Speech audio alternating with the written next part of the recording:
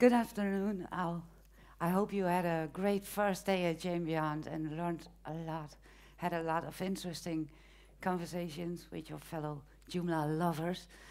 This presentation is about languages. And when I say languages, it's not the language that you coders use as a word like PHP or something to generate data. Well, it actually generates data, but from your human brain, making words and processing it to another human, that's called language too. That's what this presentation is about. My name is Marijke Stuivenberg, in case you didn't know how to pronounce. I learned a lot of people already within the community how to pronounce Marijke, also English. I'm, since 2010, a member of Open Source Matters, almost 4 years now, currently in the role of secretary, but I started out with my main focus on internationalization. That's a passion of mine. And that's not a surprise if you know that I'm a translator of Joomla, Joomla Core. I do that since 2007. I already had many packages released. So, and in daily life, I'm a saxophonist. So I'm a musician by profession, but professional, no, it doesn't really matter to me. Passion matters to me. My slides will be available on SlideShare.net, so if you see there are some links in there, you don't need to take pictures. You are free to do so, but you always can look them up again on SlideShare.net. I'm from the Netherlands, obviously. That's a very tiny little country. Well, okay, that's a bit better. In fact, it got 12 provinces. 2 of them only are Holland, and I don't live in either of them. I live at the far east side of the Netherlands, this part. And if I say far east, I mean really far east. I live exactly at the border of Germany. It's just a 5-minute walk from my home, and then I'm in another country, another language, another culture.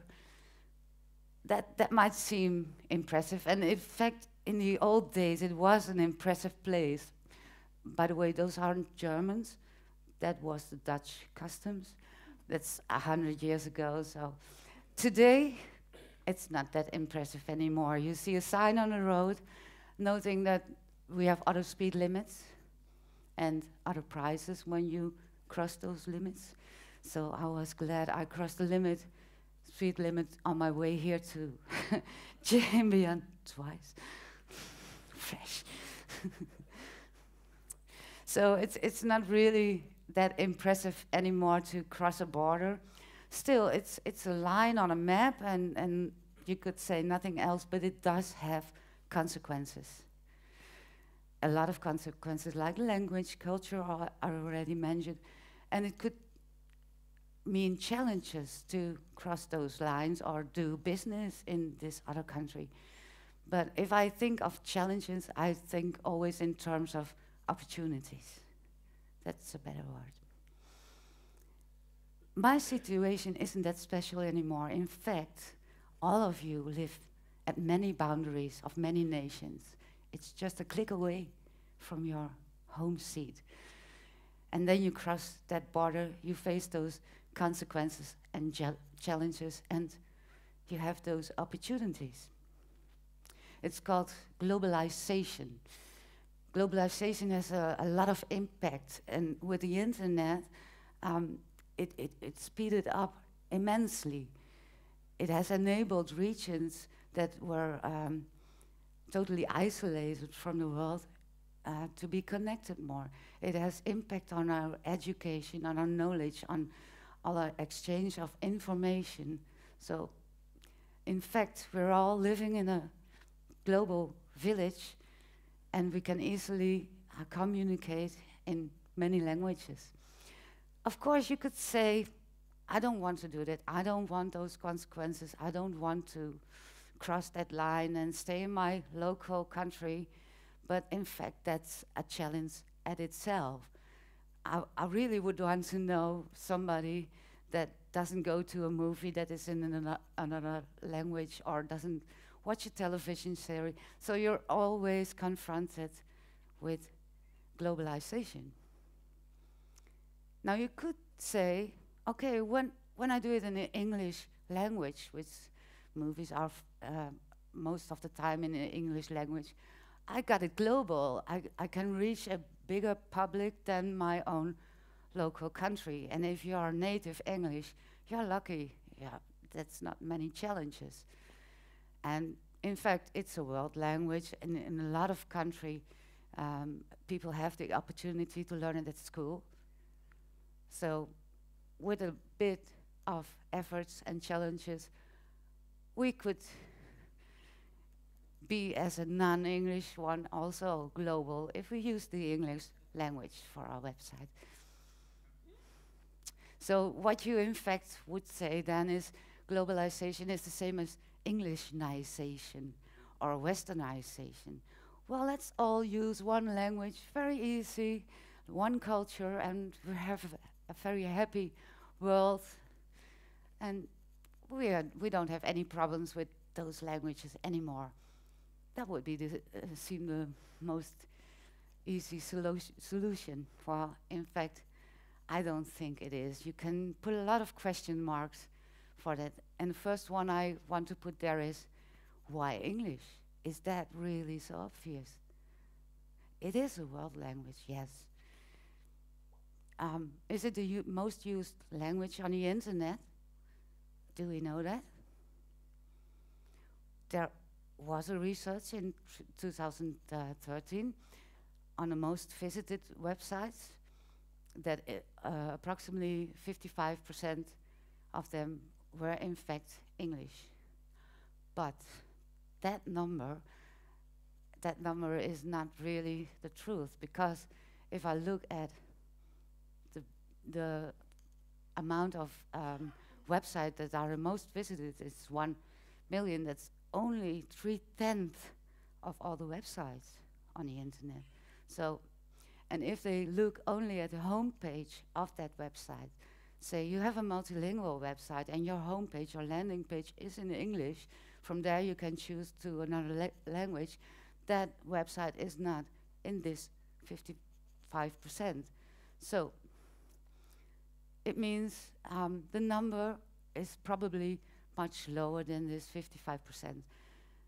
In fact, it's not really known what the number is, but some sources claim it's below 50%. You could also look at the top 10 most used languages on the internet. English is on top. I have to say, these are statistics from May 2011, so 2 years old. Doesn't seem much, 2 years, but we all know in the internet our growth is immense.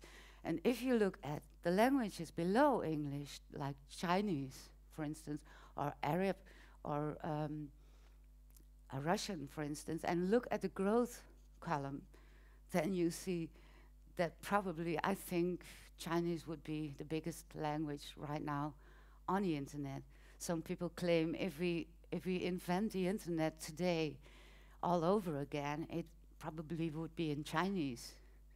So to me, it doesn't really sound obvious to use only the English language and say like, okay, we're ready, we're globalized. You could, of course, imagine then, okay, not only English, but let's do the Chinese and perhaps Russian, maybe Spanish is a big one too, and with a few languages we're globalized, ready, and we have much harmony in the world. John Lennon sang about it, living life in peace.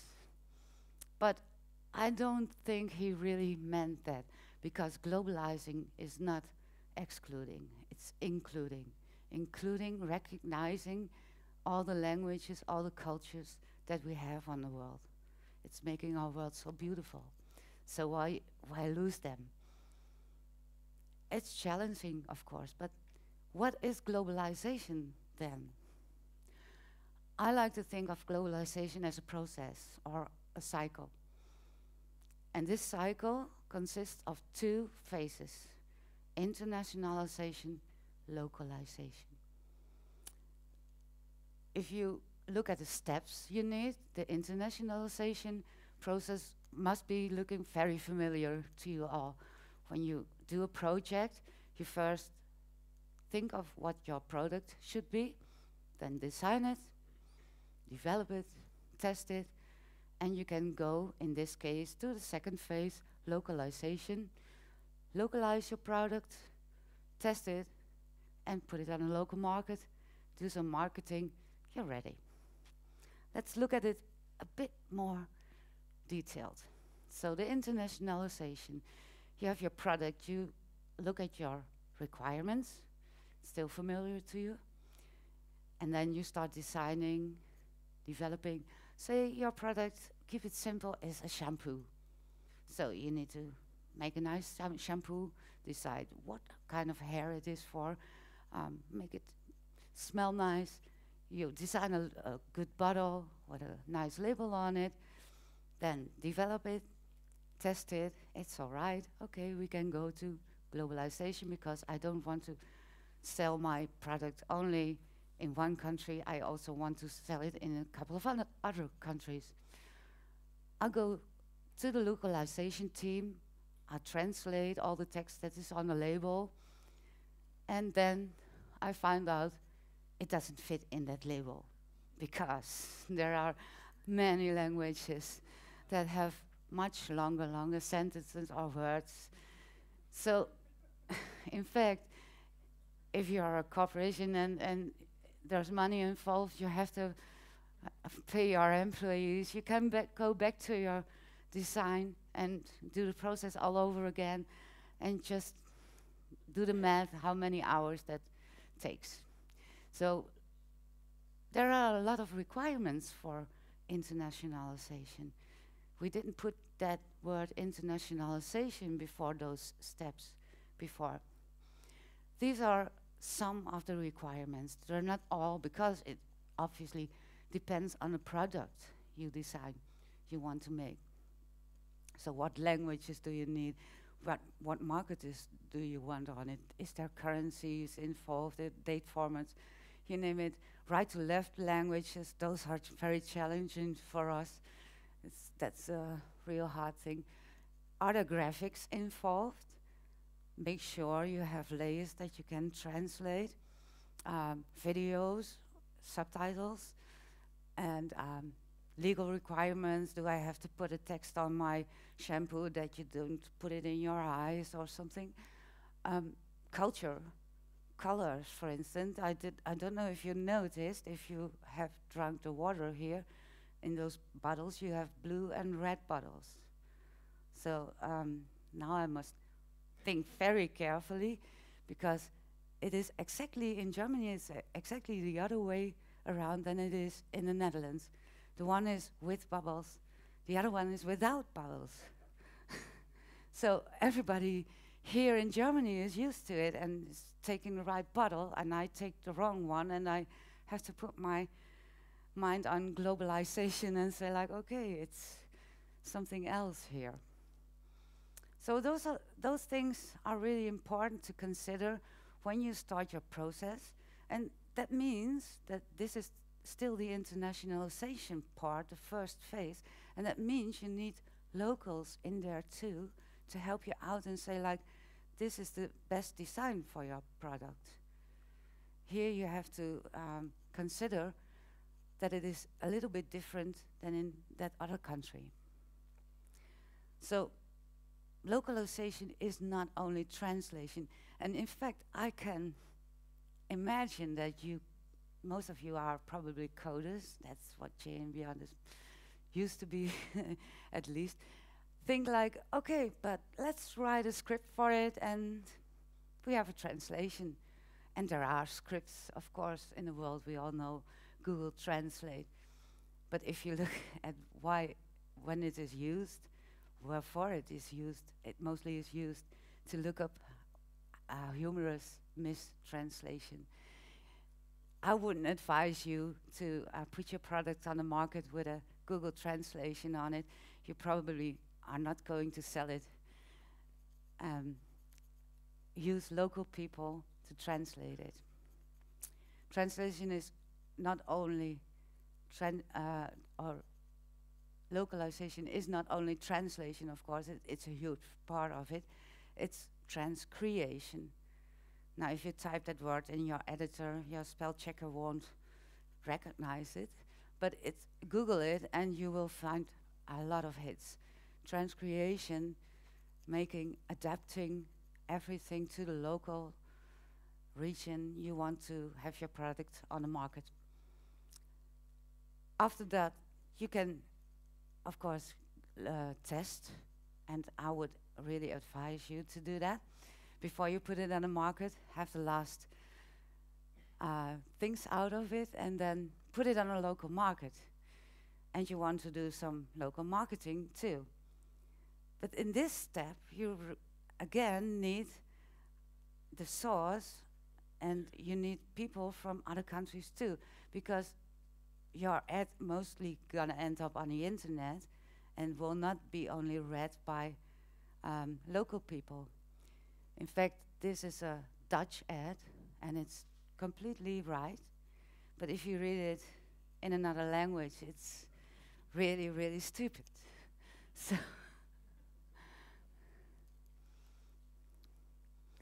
so the whole process involves everybody, everyone in there, from internationalization, from the first step, from the design on till the last step to the local marketing.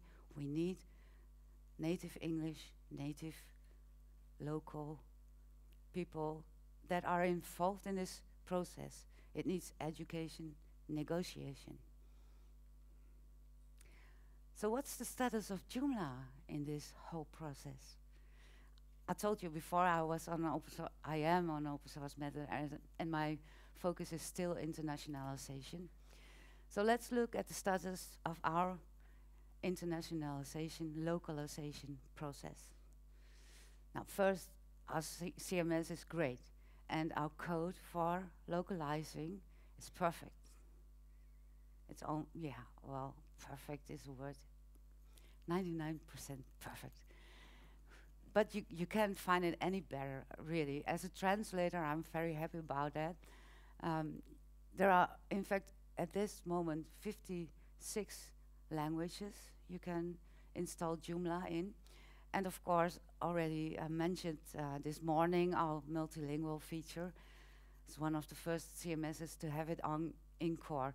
And the ease, how you can install it, also all those language packages. A couple of years ago, you had to find them somewhere, and it was really, really hidden. You just can easily install them at the end of your installation. So we're great. We're doing great with internationalization of our CMS. Internationalization of our information is occasionally, but there is progress. We have some articles sometimes available in other languages, some links on the bottom for it. We have a page, What is Joomla, in a lot of many languages, but it's a bit hidden. They're working on it. It's going to be more obvious. The JCM is a very good example. We're having articles in 21 languages in there, and more to come. So, and of course, don't forget our local communities. They are doing a very good job in informing the local people about new releases, about all kind of news there is in Joomla. So, thank you, local communities. Thank you for doing that. Our documentation, this is recently started, a couple of months ago, in February, I think it was. We started to have a translation on the documentation. It's going to be in steps. We started out with the glossary. That's a good place to start, I think. At this time, we have 18 languages signed up and a lot more translators. For some languages, there's just one, but for some languages, there are about 20. So, great. and a great progress, can be improved, but I'm very happy it's there. And lately, marketing, we are busy doing the marketing in more than just English, in a lot of languages. In fact, I got a XX now stand there, but there is a landing page coming for Joomla 3.3. It's a bit delayed, also because of getting more translations in. There were about 20 languages on the spreadsheet. I'm not sure what the number will be when it will be launched, but that's a great, great number and very good internationalization process for our Joomla. We're not sitting back, we're not relaxing, we're not saying, okay, we're doing fine, great. There's coming a lot more, and we need a lot more involvement then, again. And not only involvement of translators, we do have a lot of people that want to translate, that are ready, always standing there ready, like, okay, can I translate something? In fact, the documentations at this time, we have three languages that are completing already the glossary and waiting for more. But we need to speed up to get them more to translate. So, but we can always use more people, of course. But I also want to invite the native English people in there to help with this internationalization process. We need you. We have seen we need everyone involved from the first step till the last step. The challenge, of course, would be then our communication. How do you collaborate together in one project when you have so many languages? Well, of course, we use that one a bit too fast. We use the English language, and it's a world language. But using the English language doesn't mean we're all communicating. We need to understand each other. We need to understand where we all come from. We need to understand each other's languages, each other's culture, to be able to work more effectively together. I just got some tips there, and there could be many more in there, but I think this will help you out to start with. From local people like oh, I got it too fast again. Non-English people. I hear a lot, excuse me for my bad English. I'm not that good in English. I don't know if I want to participate. I'm a bit afraid to express myself in English. Don't be. Don't let fear withhold you. Your English is good enough. I rather want to do a call to every non-English people now. Never use that sentence again. Just put your name under it. Thank you. Now, just put your name under it. They can see it's not an English name probably. So, and we all just read all the messages. If it is coming from a native English person or a non-English person, doesn't matter. We just read it like it is from a non-English. Let's do that. If you're not sure what the other person told you or tries to tell you, repeat it. Repeat what you understood. So if you didn't understand it the right way, this person can tell you, no, that's not what I meant. I meant it the other way. Or ask what you didn't understand. Don't feel like I'm dumb, I didn't understand it. Ask, and ask 6 times if you need to. And most important, teach your language. Teach your language to somebody in another language, and teach your culture. Tell them about your culture. That's the only way we start understanding each other. For native English, please use plain English. Don't use all those fancy words. I don't know what they mean. And don't use slang. That's really hard to understand. Keep it short. I got emails like 5 paragraphs, and I need an evening to read that and understand that, and I don't have the time for that. Make it 5 sentences instead of 5 paragraphs, please. You can do it. If you're talking to somebody that's not English, be patient and let the other person finish their sentence. Don't interrupt. Because he or she is probably finding the right words, trying to explain what he means, and sometimes is not able to find the right word. That was my biggest fear today, doing this presentation in the English language. But okay, I'm out of my comfort zone. I'm doing it. I hope a lot more will do it, and I hope a lot of native English people will help us and say like, I'll wait till you're finished. I will try to understand it. Don't put an emphasis on one word so that we are misunderstood. There are examples in this great community that we had email threads, I don't know how long, that only existed because putting emphasis on one single word and not reading what was really meant. And teach your language. Tell me how I pronounce a word. Tell me what's a better word to use. Should I use must? Should I use should? I don't know.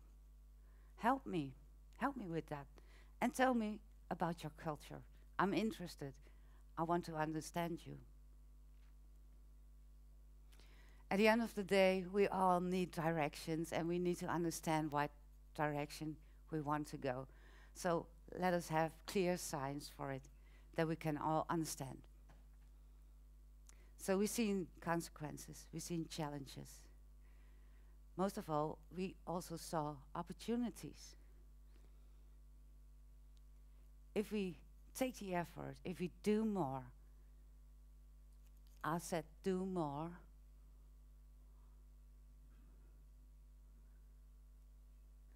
I need to thank Helvetia for this, making these images. We did a lot of translators, provided the text. Helvetia transcreated them all. So applause for him. Thank you. If we all take this effort, do more, and we can really, really be part of a big opportunity, making the world a better place. Dank u wel.